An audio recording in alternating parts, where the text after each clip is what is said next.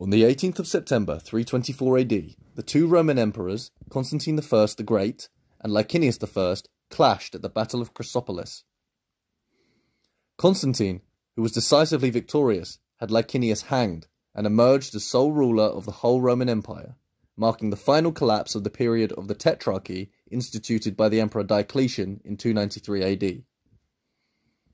Constantine marked his triumph by constructing a new capital of the Roman Empire in the east, the ancient city of Byzantium, which he renamed Constantinople.